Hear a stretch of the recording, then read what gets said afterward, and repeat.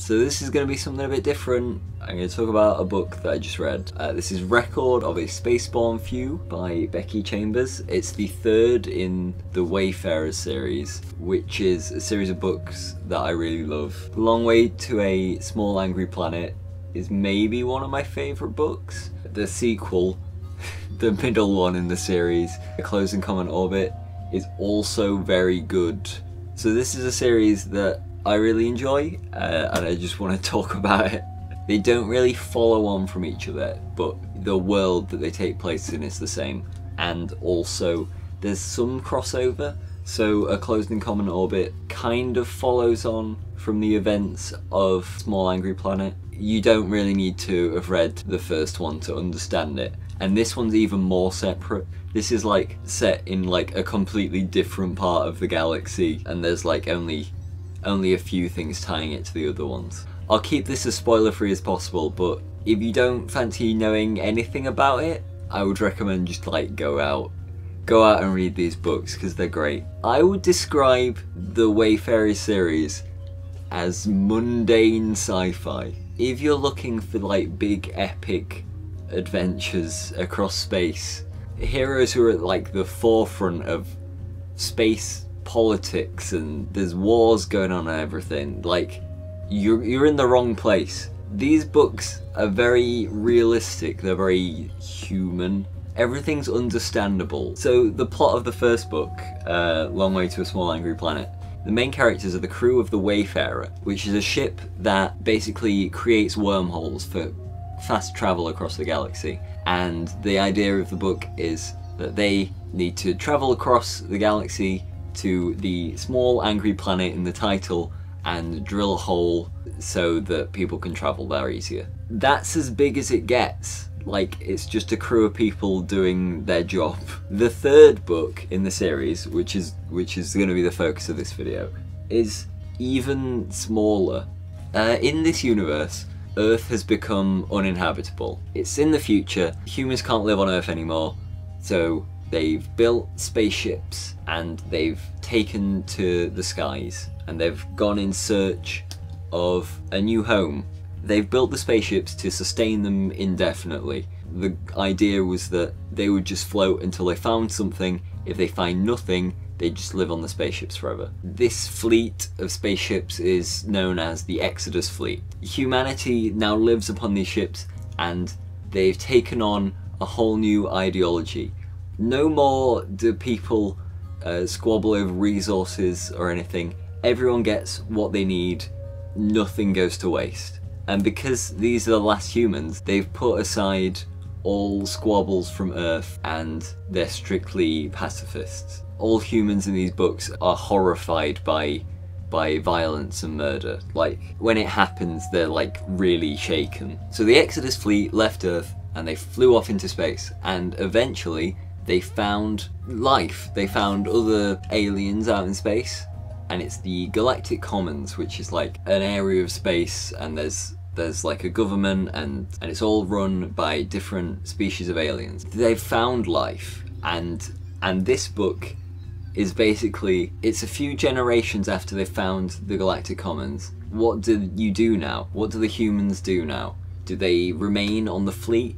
It's now orbiting a sun that has been like gifted to them by the other alien races. Do they remain as a fleet, or does everyone live planet side now? That's like the core question of this book. It follows like 5 or 6 different people all living on the fleet. Basically the question for all of them is, what do we do now? So the characters of this book, it's told from the perspective of different characters. There's Tessa, who is the sister of one of the protagonists of the first book.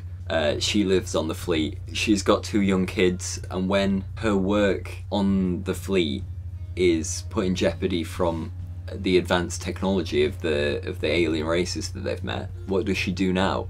What decision does she make to better the lives of her children, and what would be best, to remain on the fleet where like everyone she's ever known has been, or go off in search of something else? There's Kip. He's in his late teens. He's deciding where he fits in the world. He's sick of life on the fleet. He's seen it all. He's been here his whole life and he's ready to leave. This is like this part of the story that really resonated with me, because I finished university like a year or so ago, and I'm in a weird place now where I'm working out what I'm doing with my life, and even though this book takes place on a fleet of spaceships light years away, it's a very human story that's being told, because he's trying to find where he fits. Another of the characters is called Sawyer.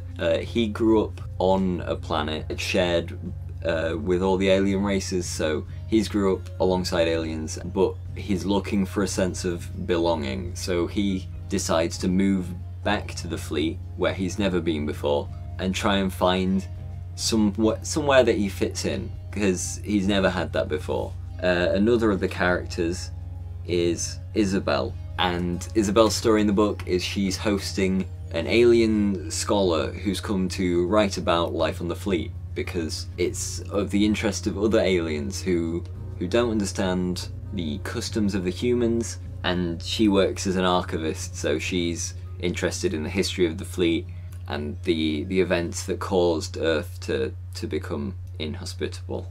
And finally there is Ayas, who is a caretaker, which is a job that we on actual Earth, outside of this fictional universe, would understand as like an undertaker. Because they didn't know that they would ever find a new planet to live on, the humans on the fleet have a new ritual upon death. So Ayas is a caretaker. When someone dies, she will compost the body, basically. Because nothing can go to waste, they return the humans back to the soil where they grow all their food and plant their gardens. And like, it seems very alien to us, but in the universe of the book, it makes sense. Her story in the book is like how she's like treated differently, because she's got this important job that people kind of revere.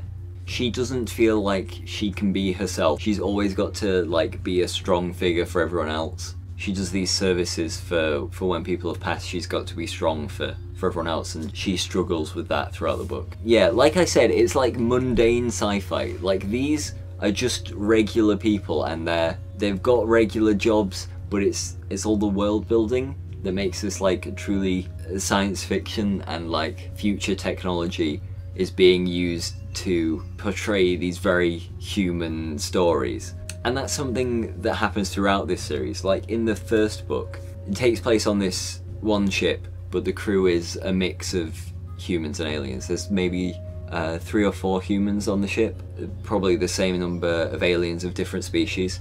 And even though you know the characters are aliens, all the emotions and things they go through are very human experiences. And the writing is just really good at making the characters relatable and likable. Like, no matter how different you are from them, you can still relate to this homesick lizard alien who misses her family. And like, that's why these are like some of my favorite books, because I do like the sci-fi setting, but I love that it's a character-driven story. Usually in science fiction you can get quite bogged down in like intricate plot details, and in this all the world building is there, but the focus of it is the characters, and that's what I really like. So yeah, go read these books, they're really good. I would definitely recommend Small Angry Planet to read first, but you can honestly jump in anywhere. I didn't even mention Close and Comet Orbit. This is a book about an AI who has recently been put into like a human body. It's illegal under Galactic Commons laws. It's all about like how she's treated by the world, and like it's a lot of ethical questions, like all of these books. Less so this one. This one's more about the characters, but there's a lot of ethical questions in the first couple of books. I can't recommend them enough. They're so good. It's just really lovely. It's a hug. The book's a hug. It's so nice. And like, of course there's conflict in it, but the central idea is that you have to be good to each other, because like living out in space is difficult enough. You need to put your differences aside and come together. I think I've been way too sincere in this video. That's gonna be kind of awkward. I love these books a lot and they mean a lot to me. Thanks for watching. Consider giving one of these a read. If you've read them, let me know what you think, because I've not met anyone else who's read these books. Bye.